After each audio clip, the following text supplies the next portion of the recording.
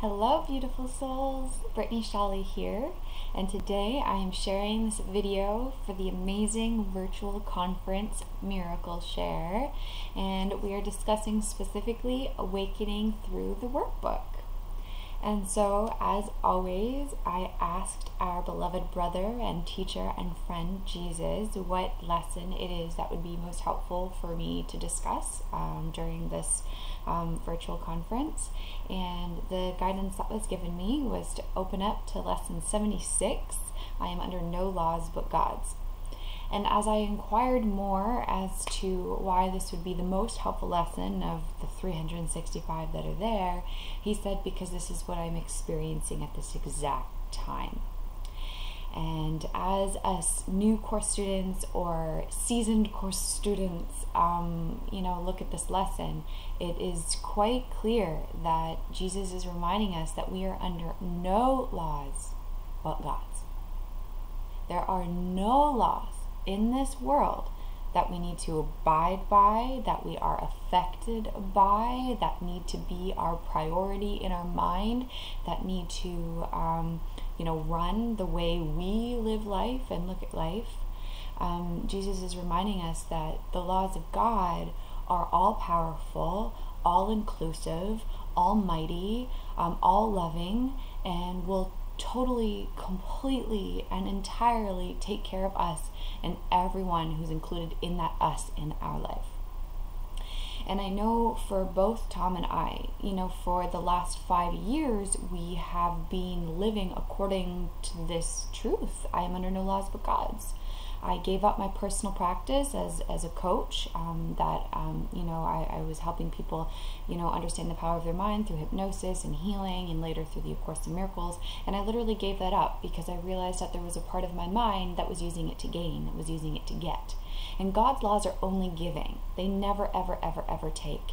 And even though we're living in this world, it looks like, if I'm still being of service and I'm still helping my brothers, but that's asking for money, that's this reciprocal exchange. But within this lesson, we are told that there is no reciprocity in the laws of God. There is no exchange in the laws of God. There is only giving. But the amazing, beautiful thing is that when we give, we will receive automatically. So we don't have to concern ourselves with the receiving. Doesn't mean you're not going to receive. It doesn't mean you're going to deplete yourself in giving. That's the wrong way of looking at what giving means. Giving is to receive. They are one and the same. But you don't have to consciously think about what you're going to get from it, how you're going to receive from it, what you're going to do to make sure that you're personally taken care of. And so when I was presented with the option 5 years ago of if I was going to take this thought as wholly true for myself or not, I really had to almost think about what me, Brittany, thought that she was sacrificing, what I thought that I would be losing if I accepted this thought as wholly true. I'm under no laws but God's. And I started to see that the things that I might perceive myself to be sacrificing all had to do with the physical body, all had to do with personal preferences. The idea of, I might lose my apartment. I won't be able to afford, living in my apartment anymore, so I'm going to have to give it up. The thoughts of if I don't focus on healthy eating and eating high nutrition and working out every day and, having this, regime of, focusing on making sure my body's healthy, then I might get fat. That's a sacrifice to the mind of Brittany. I really had to look at, if I let go of these things of the world, the typical job, etc., how are people going to look at me? What are people going to think of me? So I had to examine my own mind and my own thinking around this idea of sacrifice. Because to the ego, if you were to accept the laws of God and only the laws of God, to the ego, you're going to be sacrificing something. There's always some loss that is entailed through the eyes of the ego. But once I almost used reason in my own mind and really started to question and look at those ideas that I thought that I would be sacrificing, losing, I realized how crazy that was. That was my own mind putting my focus and my value in the things of this world. Now, Jesus is very specific in this lesson that I think he even says it maybe in the first sentence. We have observed before how many senseless things have seemed to you to be salvation.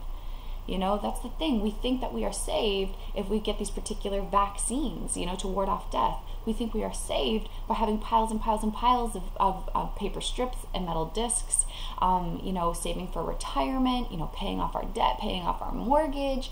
We're thinking like all of these things are what is going to save us. These are all the things that will make us and allow us the opportunity to exist and live in this world.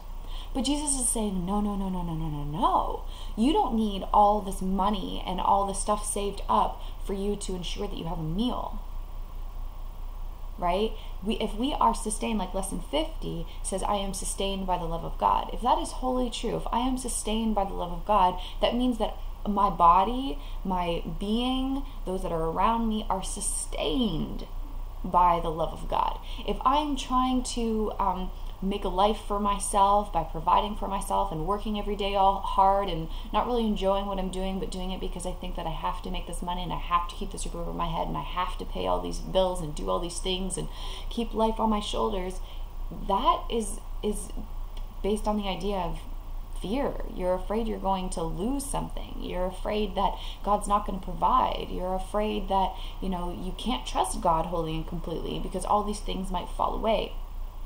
And what my experience is that indeed I ended up, leaving my apartment, but that was because it was time for me to almost like step into experiencing relationships instead of trying to live life by myself alone.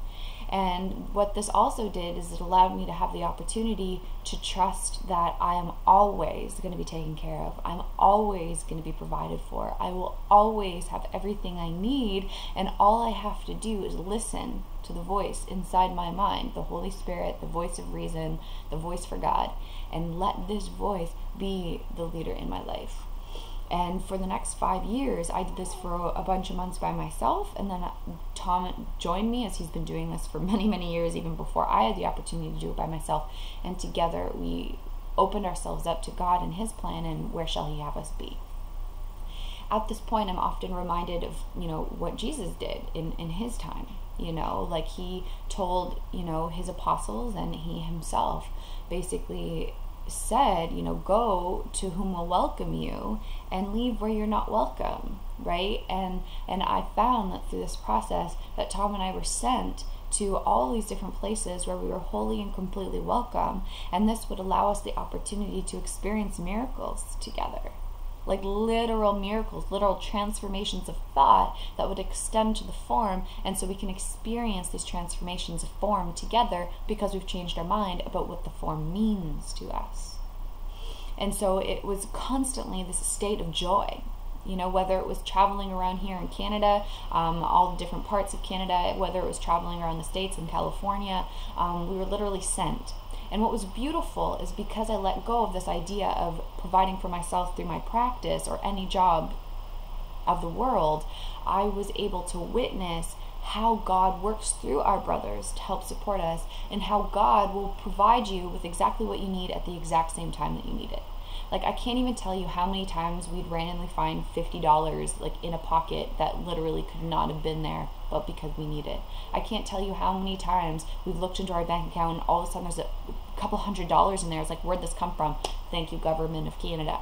Like we have constantly had these experiences where we are provided with what we need. And ask Tom and anyone around, I only make amazing, incredible food because that is what I feel I can do as part of my mission to serve, right? Is to have this like healthy, beautiful, colorful, incredible tasting food that I thoroughly enjoy making. But now the intent isn't to have this healthy, thin, fit body. It is for service, right? And this has been a way for God to show me that I will be given everything to allow that to happen. So it's not small potatoes that we eat. Like, we literally enjoy the abundance that food has to offer in this world as one example of the God's divine providence.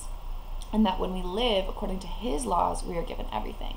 And so this leads us back to God's laws. God's laws are giving, all giving. There's not an idea of taking. So since I and Tom have devoted our life to service, to giving, to God, to creating, we have been given everything back in return. And I think in part why this lesson was an important one to bring up at this time is because during this process of flying by the seat of our pants, trusting God's will and only God's will, and fulfilling God's laws and only God's laws, and not focusing on the laws of the world, we have been in this state of absolute joy. We've had our experiences come up that allow the hidden subconscious thoughts of ego to be undone, but they're brought up for correction to be undone, and then they don't repeat. Like, these lessons do not repeat in our relationships, in our life, because when they are triggered and they're brought up, they're undone. And this is what we're learning to do through the practical application of these specific lessons, is that when we get triggered in our life, when we get become fearful about even the idea of contemplating letting go of the laws of this world, we can apply forgiveness to it. We can apply the correction, the atonement to it. And these lessons teach us how to do that each and every single day. And so since we've been in this state of joy, allowing that to be the anchor of knowing we are doing exactly what we were supposed to do, and continuing to watch the unfoldment of life happen perfectly and carry us everywhere we need to be, through that process, it was like, okay, you can do this beautifully by yourself, you can do this beautifully together, but what happens if we throw something else in the bunch? Boom, Tom and I get pregnant. And so we are now at the point where we have this beautiful little baby who is 10 weeks today, and she has graced us with her presence in our life. And this really allowed us to question these ideas. I'm under no laws but God's. Okay, this could be true with you and Tom alone. Is it still true when you have Ella here?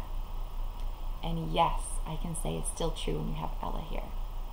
I know that 5 years ago, when I let my life as Brittany made it go, and I welcomed the life that God wills for me, and I said yes wholly and completely to that, my life has been on a constant acceleration towards the door of heaven, and allowing heaven to be actualized inside my mind and inside my life in order for it to be spread around the world, because I've learned that that's the only thing that I want is heaven on earth, this literal place of joy and happiness that all of us can share in together as we co-create a world of cooperation and things that work for everyone.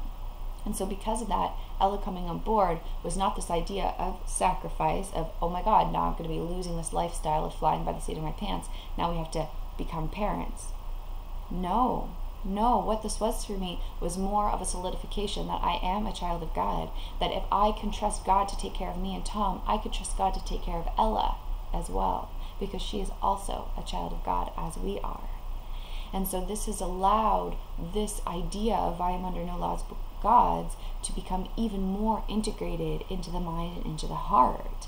And so now every single day is given even more so to service and to giving and to bringing forward the creations that God has given us to give. And so I think I'm at a point where I want to read a little bit from this lesson and be able to speak of it from the perspective of experiencing it, and how these particular lessons that Jesus speaks of in this one lesson arise for us to really learn. Really learn. Like, he doesn't just give us these thoughts in these 365 lessons to breeze over them. They are meant to evoke experience and change of mind about what life is for and about who my authority is. And so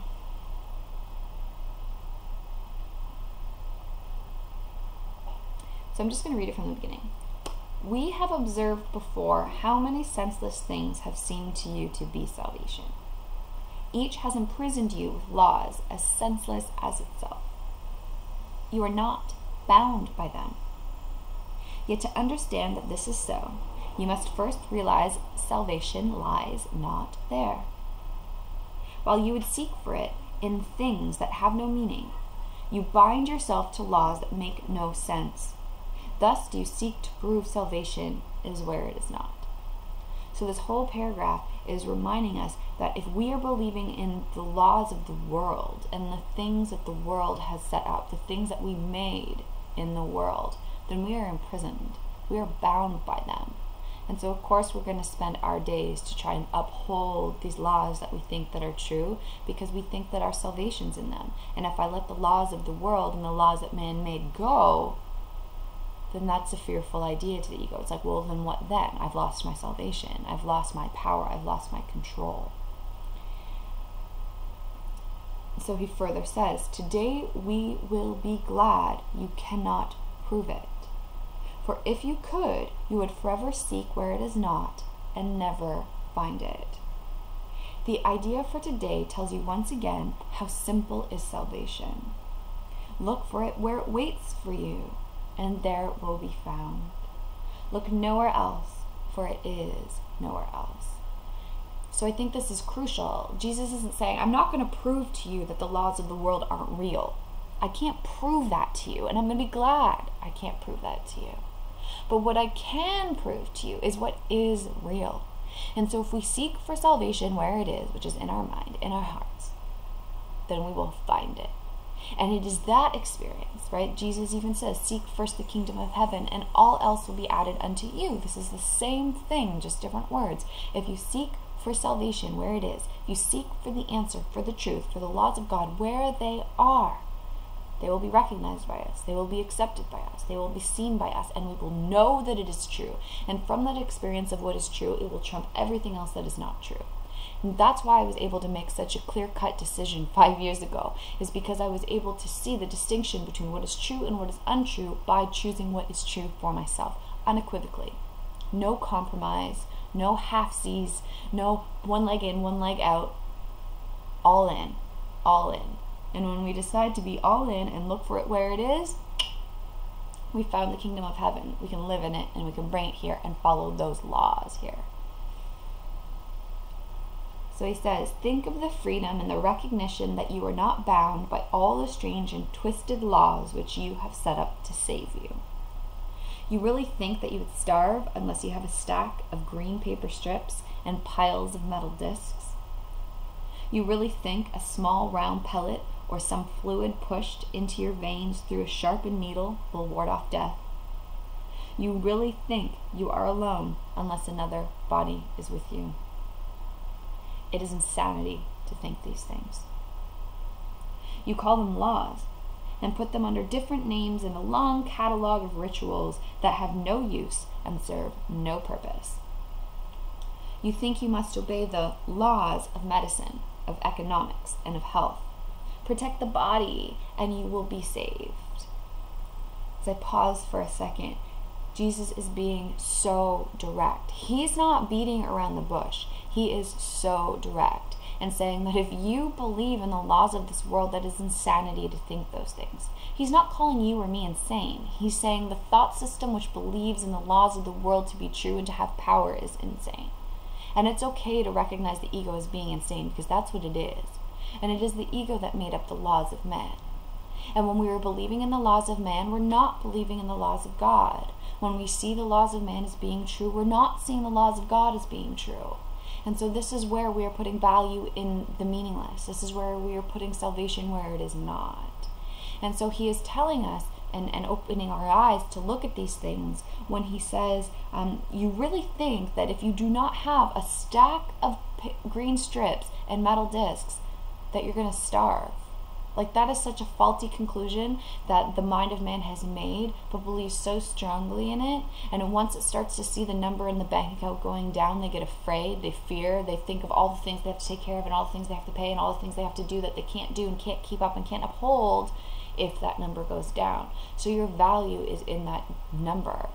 And I know that that's exactly what we got to experience, this whole time, and still are, that our safety is not in that number and how much we think we have.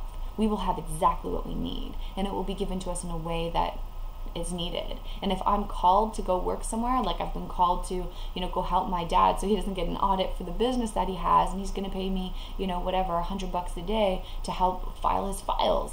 And it's like, so if something presents itself like that to my life, yeah, sure. But to me, first and foremost, it's about the relationship. Right? It's about the salvation that it's wanting to work itself out. It's not to get something. It's still to be there to serve the purpose. And if that is what, is given, at the time, sure, why not? But that's not the goal. That's not the want. That's not nothing. And I think a second big part of this is the idea of, you really think a small round pellet or some fluid pushed into your veins through a sharpened needle will ward off death. Ella is 2 months. We've had to make this decision of putting a vaccine in her or not. And we've really realized and learned through contemplation and prayer and asking that is just a false idea of what the world has made up, that our solution to disease is the needle. At the time, sure, that could be really, helpful and beneficial for the world as a whole, but it's not focused on that purpose of helping anymore. It's literally now become something completely different. And so it allows us to question, like, who do I think I am? Am I this body that I think is going to die and that I have to protect it with my own man-made hands? Or am I a soul that God protects and takes care of? And because my mind is focused on God's laws and who I am truly, that I am completely unharmable. Like the Christ, the light, is completely unharmable. There is nothing that can happen to me without my own consent. There is nothing that can happen to me without my own consent. That means disease. That means cancer. That means everything that, physically could happen to me. Nothing happens without my own consent. And this is where our power is. And so to continue here, these are not laws but madness. The body is endangered by the mind that hurts itself. Exactly. The body suffers that the mind will fail to see it is the victim of itself. The body's suffering is a mask the mind holds up to hide what really suffers. It would not understand it is its own enemy, that it attacks itself and wants to die. It is from this your laws would save the body. It is for this you think you are a body. And that's exactly what I was saying. It is the mind that injures you. It is the mind that hurts you. It is the mind that creates sickness. It is the mind that makes these laws. And so when we recognize that we need not protect the body, but we need to change the mind, this is when we're put back into our place of power. This is when we're put back into the perfect alignment with God and who we are and the laws that we are here to bring forward, which are God's. And so this allows us to remember, who am I? Who do I think I am? And where does protection come from? Where does protection come from? So I'm going to skip a little bit over here. And I'm going to go down on the second page where it begins saying, there are no laws but God's. There are no laws but God's. Dismiss all foolish magical beliefs today and hold your mind in silent readiness to hear the voice that speaks the truth to you. You will be listening to one who says there is no loss under the laws of God. There is no loss, no sacrifice under the laws of God. Payment is neither given nor received. Exchange cannot be made. There is no substitutes, and nothing is replaced by something else. God's laws forever give and never take. This is exactly what I was saying at the beginning of the discussion today. That there really is no loss in following the laws of God, and there's no exchange that needs to be made, no substitutes, and nothing to be replaced by something else. God's laws forever give and never take. And if we are created in God's image and likeness, we will give and we will create as God does.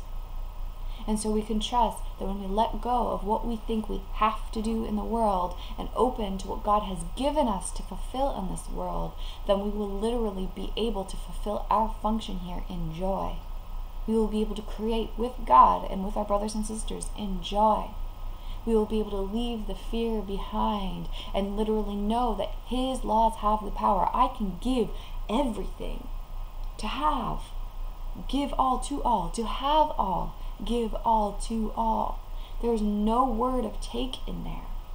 But the law of giving is receiving. They are the same. So when your mind lets go of the idea of loss and lets go of the idea of sacrifice, you will be able to celebrate that God's laws are true. You will be able to accept them, that God's laws are true, and then you will be able to extend them and experience them every single day and literally be in such a state of gratitude that it is so strong and so palpable that everyone in your life will feel it, and everyone in your life will come to you and ask you about it, so that you can continue to offer God's will, you continue to offer God's grace, you continue to offer God's peace and happiness and trust in His laws, and guess what you will experience? His peace, His love, His happiness, because that is what you're giving. And there's no opposite to this. So I'll just keep going and grab little Ella here. Alright, she's awake. Hear him who tells you this, and realize how foolish are the laws you thought upheld the world you thought you saw. Then listen further. He will tell you more about the love your Father has for you, about the endless joy He offers you, about His yearning for His only Son, created as His channel for creation, denied to Him by His belief in hell. Let us today open God's channel to Him, and let His will extend through us to Him. Thus is creation endlessly increased. His voice will speak of this to us, as well as of the joys of heaven, which His laws keep limitless forever. We will repeat today's idea until we have listened and understood there are no laws but God's. Then we will tell ourselves, as a dedication with which the practice period concludes, I am under no laws but God's. And how beautiful is this? How could we want to experience anything else but this? Jesus isn't saying, listen to me as you are reading it in words in the A Course in Miracles. He's saying, listen to the inner voice that will speak to you and tell you this is true. I don't want you to take what I say as true. I've listened to the voice within, and I know it's true from personal experience. But this is something that you must also do. And Jesus says that when you listen within, not only will you recognize that the laws of God are what are true and what we can trust and what we can live by, He also says that you will hear of the love your Father has for you and the endless joy He offers you, and about His yearning for His only Son, created as His channel for creation, denied to Him by His belief in hell. Now, what is hell? Hell is the laws of this world and being bound to them. What is hell? The thought that you have to uphold those laws and let your day be filled with everything trying to fulfill those laws. That's hell. And your belief in hell is obscuring to you the light of heaven. The light of heaven that is present for you to experience every single day. And it will include taking care of your children. It will include taking care of you. It will include taking care of everything, because protection is in God's laws. Protection is in God and us being created in His image and likeness. It is not in this world, or in anyone in this world, or in any law of this world. And I promise you, when you let go of the things of this world, even from your own thinking, and then whatever happens to it in form after happens to it.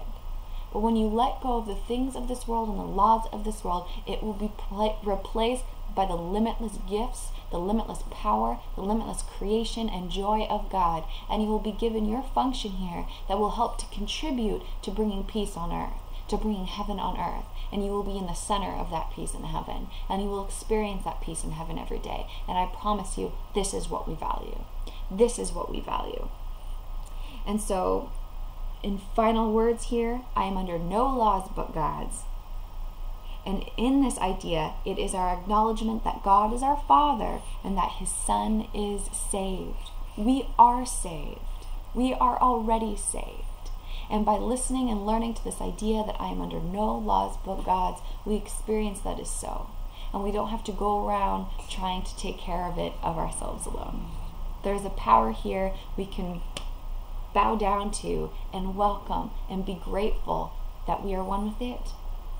And so that is it. I am under no laws but God's. You are under no laws but God's. We are under no laws but God's. And we are here to experience the blessings that come from this. Right, Ella Joy? Yes. Blessings to us all. Bye, I love you. God bless you.